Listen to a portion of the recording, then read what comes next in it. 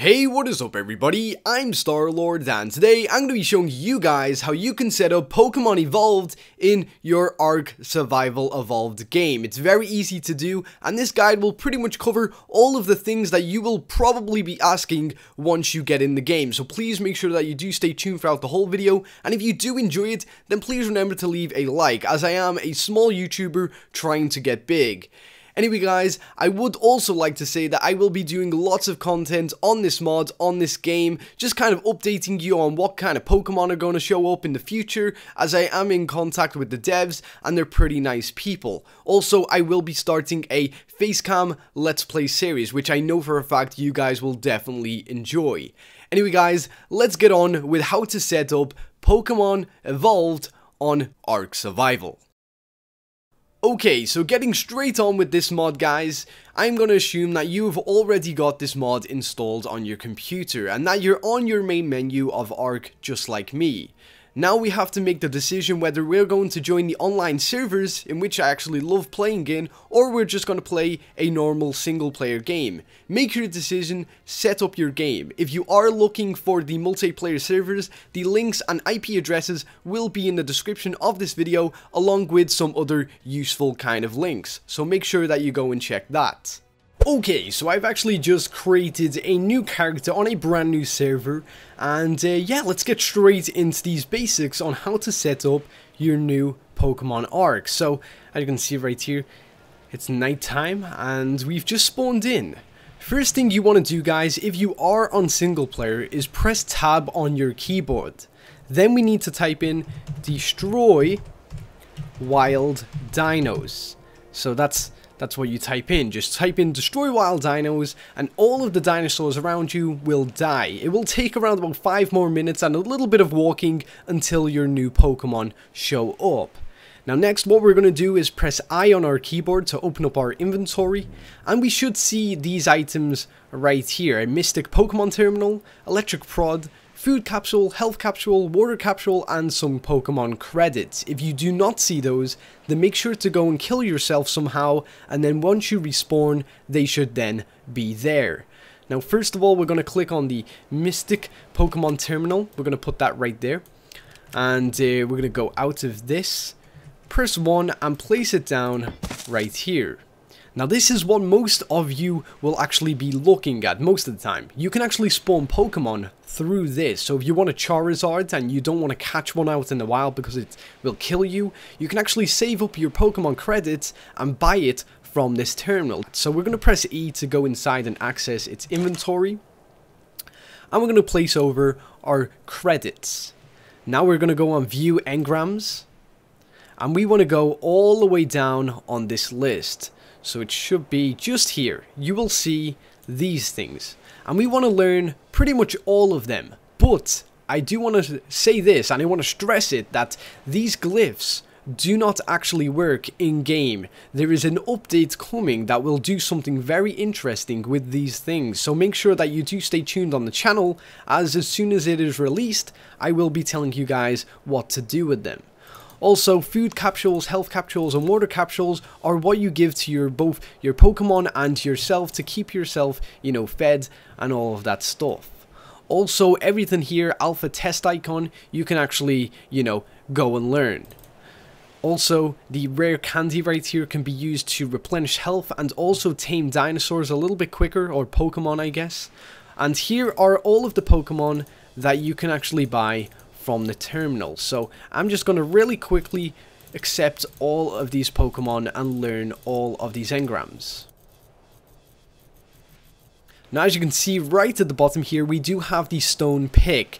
That is because it's no longer at the top. So if you are looking for this, just click it right here, and then you can then buy it each time you need to. Okay, so we've done pretty much everything right here. These are all just the stuff on the normal server. We're going to close this. We're also going to exit out of that menu and then go back in. So here you go right here. And as you can see, all of these engrams are actually usable now. We can actually place down a Squirtle, a Charmeleon, a Venusaur, let's see, a Charmander, Bellsprout, or even a Bulbasaur. But I think you guys know what I'm going to go for, right? It's got to be the Charmeleon. So we're going to craft this right here. and it'll take a little bit of time, so don't worry about that. Now also, what I would like to say is that all of these normal engrams are actually usable on the servers. You know, you use these to build your own base, kill Pokemon. I know that sounds very horrible, killing Pokemon, but it's actually necessary in this mod. We need to kill some Pokemon in order to get credits to buy our own other Pokemon, food capsules, or even rare candies. So make sure that you do come equipped with some kind of tool that can kill a Pokemon. Now here we have our Charmeleon. This is our first ever Pokemon together, guys. So we are going to press 3, and here he is right here. Look at him. That is absolutely gorgeous. Okay, now with every Pokemon in this game, they do eat meat, prime meat, all of that kind of stuff. So what we're going to have to do now is find some Pokemon on the beaches that we can either tame or kill. So normally we would start off with some Bellsprout. We need some Bellsprout. But over here I can see that we have an Ivysaur. So let's just, there you go. Now he's unconscious. It's not normally that easy to knock something unconscious in this game, but we got it. So that's pretty good. Now, unfortunately, I do not have any meat or prime meat on me. Obviously, I haven't seen any Bellsprouts, and currently there is a little bit of a glitch in the game where if you kill a Bellsprout, it will fly away from you, so you cannot get any meat, but it will be fixed in a future update. So, for example, I'm just gonna kill this Ivysaur here. Okay, so finally we killed our Ivysaur, and as you can see, when we killed it, we actually got some credits. Now, like I said, you know, you need to kill Pokemon in order to get credits. So let's say you want a Charizard, I believe it's 900 credits. And, you know, that's a long way to go, so you will need to kill quite a lot of Pokemon. Obviously, the bigger the Pokemon, the more credits you will get. So, yeah, it's not always like 3 credits, 4 credits, it's actually a little bit more. Now, I think I've got enough prime meat and raw meat. I'm just going to keep on going a little bit longer. And now we should hopefully find another one of these somewhere in the forests. So I'm going to try and find one, guys. And yeah, I'll see you then. Okay, so it took a little bit of time, but I finally found a little Squirtle wandering on the beach. Hopefully he doesn't kill me. I doubt he will, but let's try and knock this little sucker out. So we're going to switch to our prod. And there you go. Okay, so he's unconscious now, although he does look like he's praying. That's again just another little glitch in this update, but don't worry, it will be fixed. And remember, guys, that this is in an alpha stage, and for an alpha stage it's truly impressive. So we're gonna now place some stuff into his inventory, some prime meat, there you go, and some raw meat too. Just exit out, and that will tame him over time. Let's see if we, okay, so there's a Bellsprout. We're gonna also try and tame this little guy, even though we've just got rid of all of our meat. So let's go back and get our meat. God damn it, Star-Lord. What are you, some kind of newbie? Do we have our Squirtle yet? No? Come on, dude, stop your praying.